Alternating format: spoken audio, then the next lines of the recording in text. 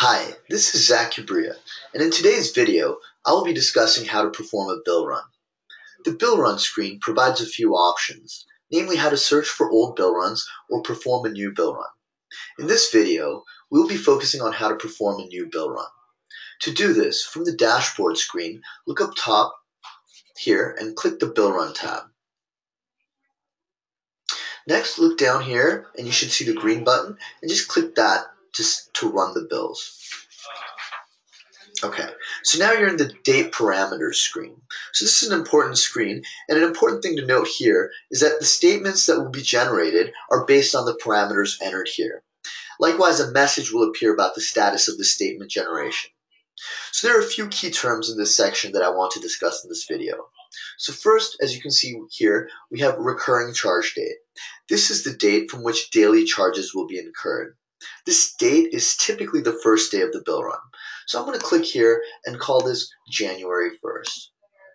Okay, so next, if you look down the next field, we have issue date. And this is the date the bill is issued. So I'm going to call this January 31st. And lastly, we have due date, which is the date the customer must pay their bill in order to avoid penalties. This is less important than the other two, but still kind of important, so I'm going to call this February 15th.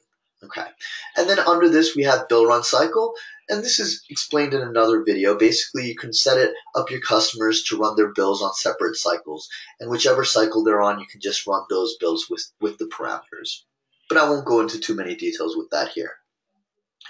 So another way to easily remember this is from, to, and due. For recurring charge date being from, issue date being to, and then due date being due. That's a really easy way to remember. Cool. So once you're done with that, you're going to look down here and click the blue button to run bill. So that'll just take a second. So once you do click this button, now you'll see a pop-up right here. So that, as you can see, you'll see a pop-up window that says bill run complete and shows you all the statistics. So you'll see the number of customers, services, as well as the total bill out and total usage with all the statistics and numbers. In addition, if there are any issues or meters that were not processed, you should see a notification such as the one here, which says that 4 meters were not processed. And you can always click here to view the list and see why. So we're not really going to go into details on that because the bill run did run and everything looks good.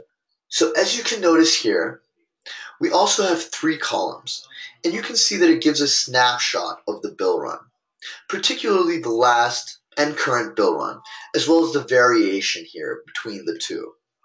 Keep an eye on this variation column, because if there's a large variance, it could indicate that something might be off. And this is particularly true if you have a very large customer base, because most likely the variance won't be much between one month and the next month, or between different bill runs. Great. So now I'm going to go ahead and click View to see the details on this bill run. So here we see another screen that pops up, and this gives you the customers here, a statement summary, and it gives you the customer number with the customer numbers that you've run, the issue dates, due dates, and all the other information such as the payments, taxes, so on and so forth.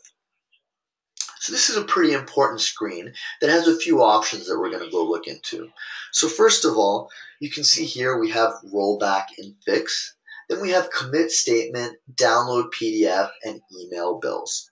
So they're all pretty self-explanatory, but I'll go through them a little bit one by one.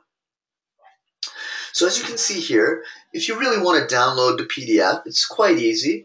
You can easily do that. And another way is to go in here and click the green button. So that should open up what the statement looks like here. So you can see we've got the company, invoice number, and all the relevant details. So really easily pull this up for your customer. And then if you do want to download it, you can just click this button and it downloads as a PDF. So pretty cool, and your customers will love it. So that is the download PDF, and you can go in through there or here. Cool. Now next we have emailing the bill. So you can set this up in a different step earlier that we've shown in another video. But once you've set everything up, you can either select individually or select them all by clicking here, and then just really easily send a custom email or a template email to all of your emails, so all of your customers with their statements.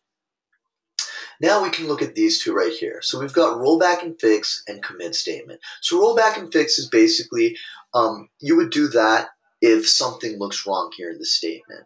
So we can go ahead and click that, and that will take you back to previous screens, and then you can change the meter readings and the dates and whatever else you need to make sure you get the statement that you really need to. So it's just a way for you to fix any errors that you might run into during this process. And next we have commit statement. So if everything does look okay and the statement looks great for your bill run, you can go ahead and click that, and it'll run the bill and you'll be good to go. But one thing to notice here is that if you do click to commit statement, there is no going back, and it's locked in. So just keep that in mind. Okay. Anyway, that's pretty much it. So I've just shown you how to run a bill run and all of the other options. This is a very, very important video. I'm sure you'll all see it. And I hope you've enjoyed it. Thanks for watching. This is Zac Kibria, and I really hope you've enjoyed this video. Please like the video, comment, and subscribe to our YouTube channel.